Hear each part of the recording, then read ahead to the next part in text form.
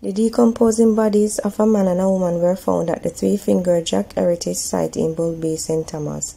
The discovery was made by a friend of the man who visited the location. The scene is being processed by the police.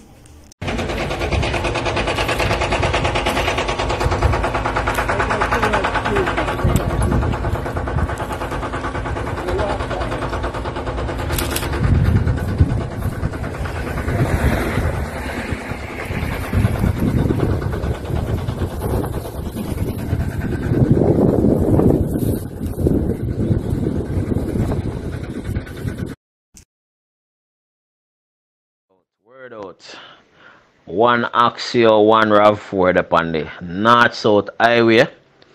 I pull over a vehicle.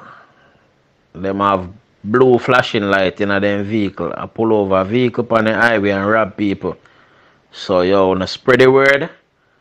The last time they were seen is about 30 minutes ago upon the toll, and them exit out not then reach a Miami Bay where that's name Golden Grove.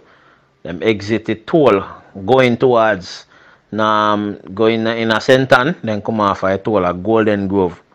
So wanna spread the word. Wanna not top for nothing out there on the highway unless it's a mark police unit.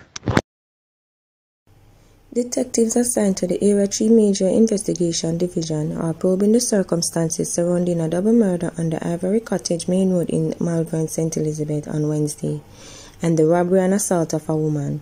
A man who is believed to have been driving the motor vehicle transporting the alleged perpetrators is in custody. The police have not yet released his identity.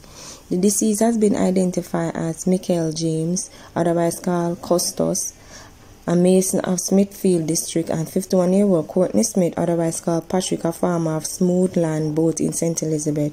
Reports from the police are that about 4 a.m. gunmen robbed and sexually assaulted a woman at her home in Malvern District. An alarm was raised and police in Trinidad are questioning the relatives of a 6-year-old child who died from multiple blunt force injuries on Tuesday night.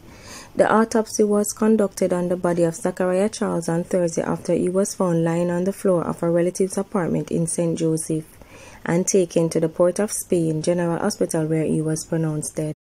The male and female relative, ages 33 and 31 respectively, have been detained by police as the investigation continues into the matter.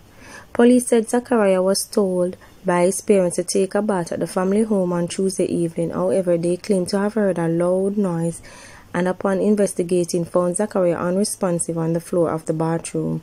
He was taken to the Port of Spain General Hospital where the doctors reportedly observed several bruises on the child's body. So far this year, 9 children, range from ages 9 months to 15 years, have died under several situations including shooting, home fire, drowning and being beaten by a parent.